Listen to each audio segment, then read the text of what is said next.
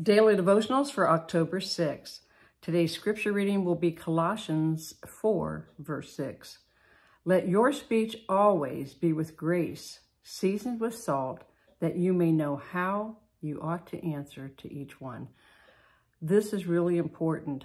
We should always be speaking the truth in love, okay? And by the Holy Spirit.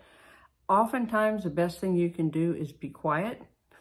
We need to be good listeners. If you're talking all the time, chances are you think you know it all.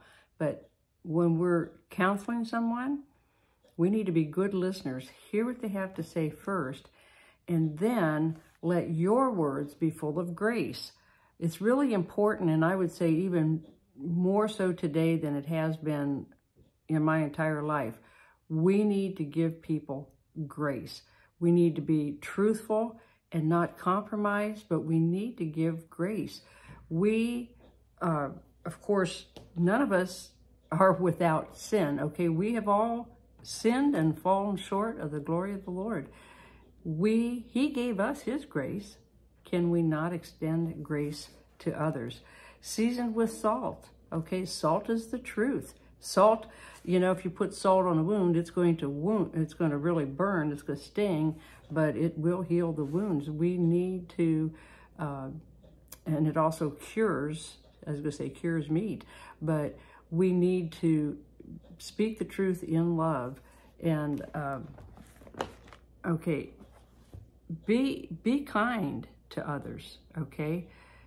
We oftentimes gloat in ourselves and want to tell everything that there is, about ourselves.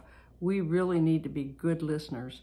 I think that's what a lot of the youth are looking for right now. It's just someone to hear them. Get so tied up in, this little thing here, our cell phones and the media.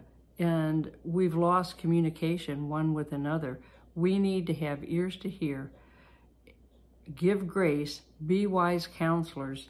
I wanted to look here at Ecclesiastes 10, verse 12. It says, the words of a wise man's mouth are gracious, but the lips of a fool shall swallow him up. So, use wisdom, give a lot of grace, and wise counsel. Okay? All right. Till next time, be blessed.